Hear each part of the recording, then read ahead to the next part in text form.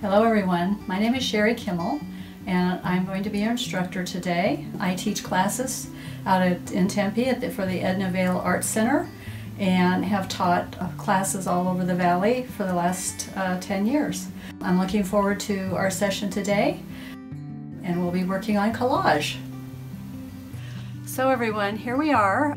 Collage is a French word and it means to glue or to stick together, and used in visual art from an assemblage of different forms, thus creating a new whole.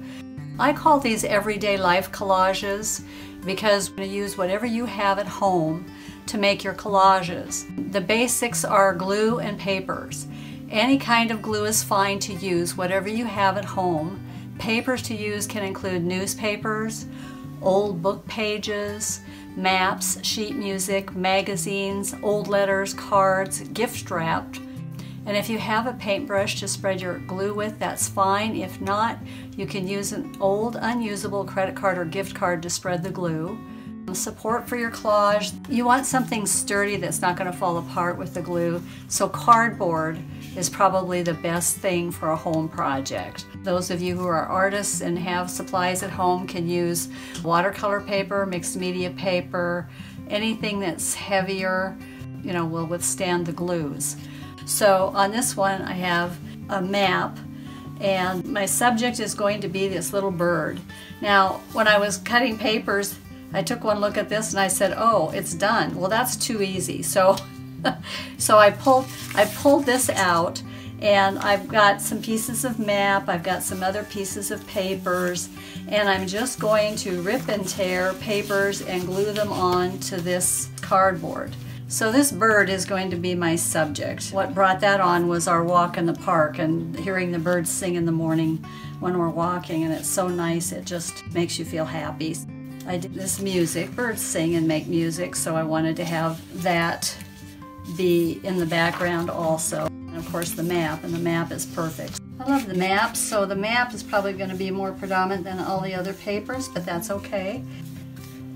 And as you're gluing, you want to make sure you not only get plenty of glue on the cardboard, especially if you're using matte medium, then you can go over everything with it.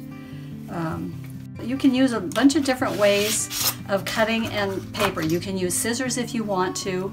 I like to have an uneven edge sometimes, so I bought this little Westcott ruler. It is the decal ruler. It has two different decal edges on it, a larger one and a smaller one, and then a straight edge.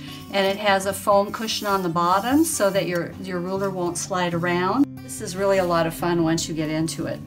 So I'm going to go ahead and get this little birdie on here. Now I've got some different colors in here, but the bird's colors go well with this, so it's not going to be a problem. It will look lighter once it's dried. You can use black and white photographs with this, color copies of family photos if you have them, or if you have a color printer, pictures from all different sources. There, he's done. He's finished. So now I'm just going to let him dry, and then if there are other things I want to add, like I was thinking maybe I might add a few more of these little musical notes here and there. I've got some over here and some over here and some down here, but I was thinking I might add a couple more. And so after he's dry, if you guys want to add more to it, you can. That's the fun of this, making it in such a way that you're pleased with it. So I hope you enjoyed this session. I look forward to maybe another one in the future. Thank you.